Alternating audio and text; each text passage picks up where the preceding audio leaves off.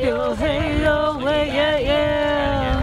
Hi-yo, hey, yeah, yo, ho, hey, yeah, yeah. Hi-yo, hey, yo, hi, yeah, yo, hey, yeah. Yo, hey, yo, hey, yeah, yeah. Hi-yo, hey, yeah, yo, ho, hey, yeah, yeah. Yo, hey, yo, hi, yeah, yo, hey, yeah. Put some elbow grease in there! Look at their uniform motion. We're waiting up for you.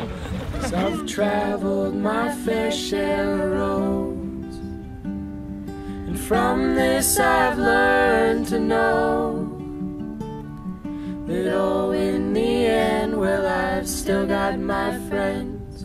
They're with me wherever I go. Howe Sound is a contained ecosystem next to a major urban area, the third largest city in Canada, and it is a gorgeous place. It was beat up unbelievably by industrial logging, industrial mining, all sorts of development hammered this place, and people started to see what was going on as a problem and to try and fix it. And in 3 decades, we've seen a complete recovery, and seeing that is somehow magical. To me, that's symbolic of what we can do if we put our minds to living as a functioning part of the ecosystem.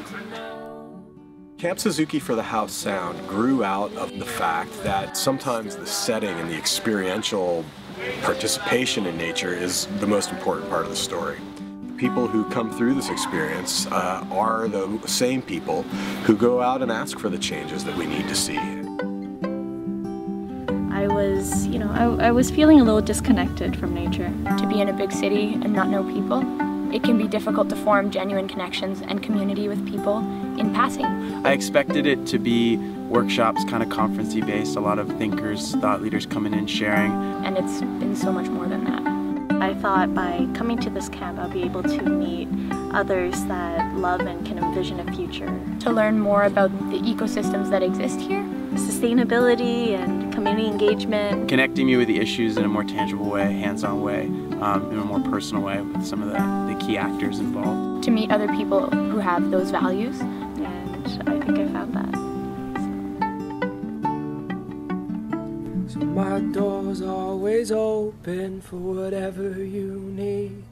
Be it songs for I wasn't expecting to have so much inspiration and come away with like a real fire under my feet for wanting to get back and do this kind of work. To all of the orcas, the trees and the birds, 'cause I've traveled my fair share of roads, and from this I've learned to know that oh, in the end, well, I still got my friends. They're with me wherever I